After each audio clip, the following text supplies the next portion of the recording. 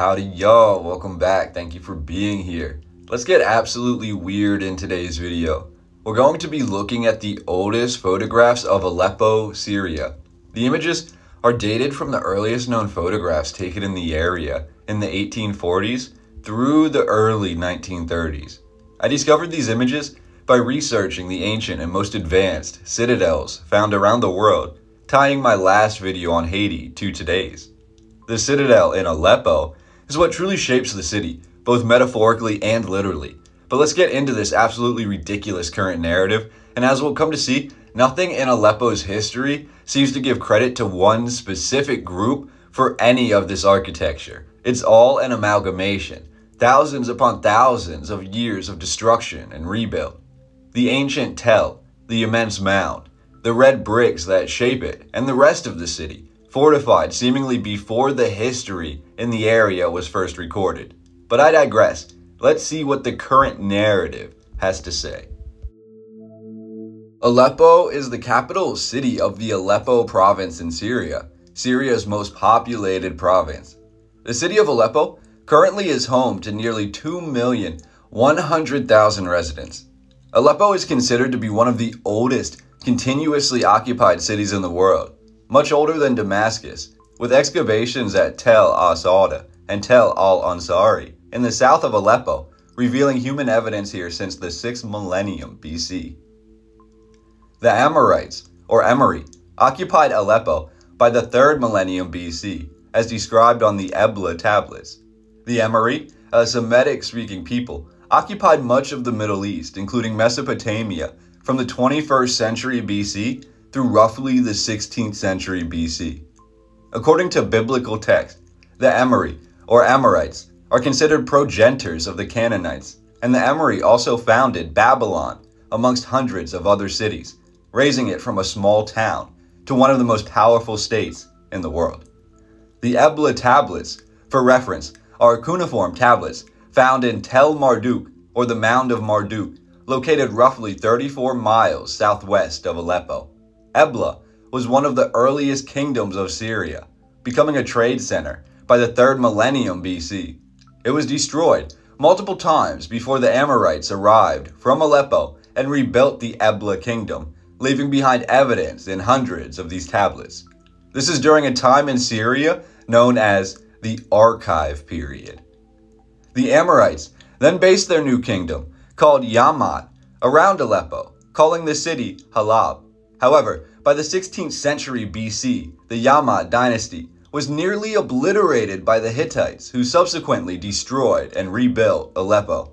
The Hittites fought strenuous battles using the forces found in Aleppo, including against Ramses the Great at the Battle of Kadesh. Many of the ancient structures in the old city of Aleppo can be tied back directly to the Hittite roots, and this is due in part to Aleppo being the cultic center for worship of the Hittite primary deity, the storm god, Tarhun. This primary deity of the Hittite people is depicted standing on a bull, or with a bull's horns, or represented by the bull, the divine male energy. Tarhun also holds 3 lightning bolts and a double-headed axe, or fasci, and his main legend describes his defeating of the time serpent, or dragon. When the Hittite Empire lost control of Aleppo, the ancient traditions of Tarhun worship, as well as the Hittite architecture itself, was absorbed first by the Assyrians and most directly by the Phrygians. It's concluded that the massive mound on which Aleppo is built, and the subsequent citadel, had its foundations laid sometime during this period. Interestingly, a statue was discovered in 2003 within the citadel, dating to roughly 1000 BC. This statue indicates the foundations of the citadel, in part, were constructed by Tai, king of Palestine. Hittologist John David Hawkins concludes that ancient Aleppo, Palestine, and modern Palestine are in fact one and the same, with the ancient kingdom of Palestine, which reached Aleppo, being that of the mysterious Sea People, who conquered many parts of the Middle East during this portion of history. From the Hittite architecture and massive fortifications, we have the Neo-Assyrians taking control of Aleppo in the 8th century BC. This is followed by a period of control by the Chaldean Empire and then the First Persian Empire. Aleppo remained an important city of trade, as well as a massively fortified city, one of the largest in the world. However, the history goes dormant from the First Persian Empire through roughly 333 BC, when Alexander the Great conquers Aleppo. Special treatment was put on converting Aleppo into a Hellenistic community following Alexander's conquest, and so many of the already ancient Hittite structures were renovated at this time.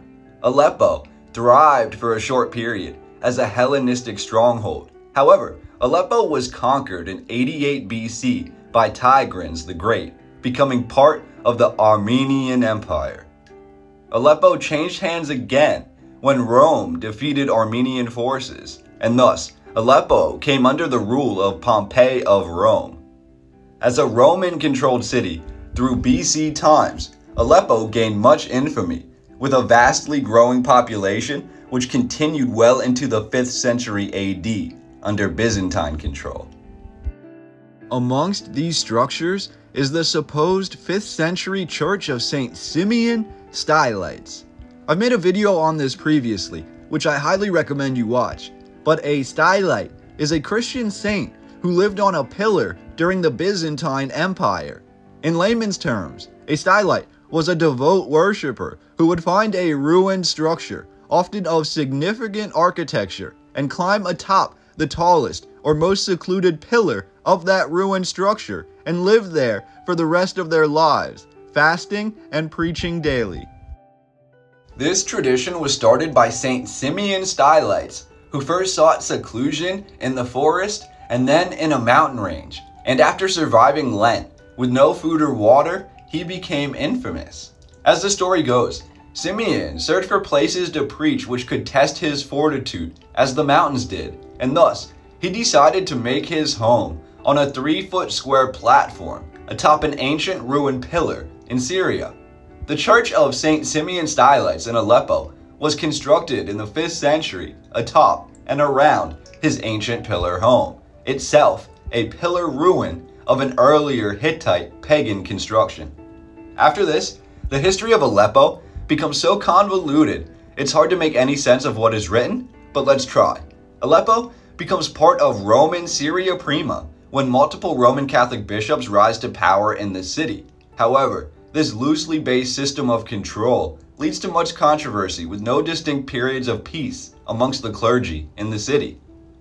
By 540 AD, Khusro I of the Sassanian Empire sacks and burns down Aleppo, but he does not stay. The city remains in relative tatters until 637, when it's taken control by the Muslim conquest, and Aleppo is lavishly rebuilt throughout the years that follow.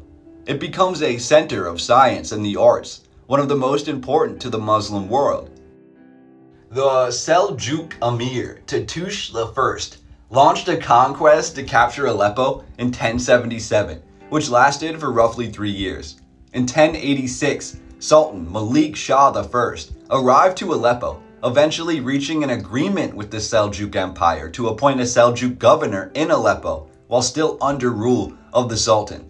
This peace was short-lived, however, as Aleppo was besieged during the Crusades. Led by the King of Jerusalem, Baldwin II, the Crusaders failed to breach Aleppo or the citadel's massive fortified walls. By 1128, Aleppo was named capital of the rapidly growing Zengid dynasty, a cadet dynasty of the earlier Seljuk Empire. 10 years later, in 1138, under the Byzantine Emperor John II, a new crusade was ordered, its purpose to capture Aleppo. Aleppo withstood this bombardment and was considered too massive, too well built to be conquered. However, the unimaginable occurred later that same year. In 1138, after failing to fall to the Crusaders, Aleppo was destroyed almost entirely when an earthquake ravaged the city. This earthquake, considered to be the 6th largest in human history, took the lives of over 200,000 people in Aleppo and reduced the ancient impenetrable structure to rubble. In 1183, Aleppo was rebuilding under the Ayyubid dynasty, who controlled the area until January the 24th, 1260, when Aleppo was taken by an alliance of the Mongols and the Frankish. It's written that the outer walls of the fort, as well as the inner walls and the citadel, were all destroyed at this time. Every group in Aleppo, besides the Roman Catholics, are said to have lost their lives in the subsequent takeover. That same year, 1260, in September, the Mamluk Empire of Egypt negotiated a miraculous deal with the Frankish forces to allow the Mamluks to sneak into Aleppo to challenge the newly established Mongol forces. The Mamluk Empire of Egypt was an empire built around the military class known as the Mamluk, the former slave soldiers of Egypt. The Mamluk were comprised mainly of Indo-Aryan Turkish and Circassian troops, with their flag being the Golden Lion. The Mamluk Empire routed the Christian Mongol leader, delivering a key blow that halted the immediate Mongol advancement. The Mamluks ruled Aleppo from Cairo, however, and this led to numerous attacks by the Mongols in the decades that followed. The Circassian and Turkish Mamluks ruling Aleppo from Egypt were eventually defeated by an advanced Mongol army in the year 1299. This Mongol army, which conquered Aleppo, was led by their Khan, Ghazan, followed by the Armenian king Hethum II, and the Mongols also had hired the services of the Knights Templar and the Knights of St. John of Jerusalem. The history, again, goes dormant for more than 100 years following this siege, until the year 1400, when it's implied Aleppo is back in the hands of the Muslim Seljuk dynasty. In this year, 1400, is when historical powerhouse Tamerlane is said to have set his proverbial fist upon Aleppo. Tamerlane essentially destroyed the city, reduced it to rubble, going as far as ordering the construction of a massive watchtower built out of skulls to sit directly outside the city as a reminder of his power. This skull tower not only was infamous during its time, but it was said to have been built using over 20,000 human craniums. When the Mongols moved on from Aleppo, we're told the Muslim community freely returned to the city. However, many of the Christians never returned. Aleppo became part of the Ottoman Empire in 1516 as part of a vast expansion by Selim I. Aleppo then grew rapidly through the 16th, 17th, and early 18th centuries, being the trade capital for the Ottoman Empire with Europe, even exceeding the trade of Damascus. During this time, nearly every major European nation opened a consulate in Aleppo to directly influence this trade. By the 19th century, however, Aleppo began to decline as conditions warranted less agricultural success in the area, while the discovery of the New World led to shifts in what was desired by the high societies of Europe and the rest of the world. Essentially, the New World replaced the immense trade of the Middle East, leading to ancient cities like Aleppo seemingly drying up overnight. This issue was only extrapolated by the opening of the Suez Canal in 1869, which effectively was the last nail in the coffin, driving trade and growth away from Aleppo. As we come into more modern times, after the year 1870, we have history which we need not discuss in this historical video. We have many years of insecurities, infighting, deliberate destruction, questionable narratives, the covering over of history, and heinous acts of war, which have basically reduced Aleppo to rubble in the last century and a half. Our focus today, however, was the ancient and most important city of Aleppo, a city which has made its impact throughout the last 10,000 years, leaving us with layers upon layers, brick upon brick, of convoluted history, which does little to quell our thirst for answers when we consider this architecture and this narrative. What do you think about the accepted history of Aleppo? I've tried to only touch on the key aspects of the ancient narrative, giving you names and topics for future study, while allowing you some space to view these photographs and conceive your own hypothesis.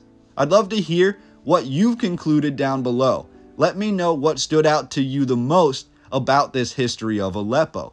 How ancient is this city really? From the time of the first men, then from Marduk to the Phrygians, from the Greeks to the Romans, to the Sea People, to the Chaldeans, to the Proto-Persians, they all lived in Aleppo at one point or another, seemingly adding to this architecture. But who truly created, who founded, who built this masterpiece?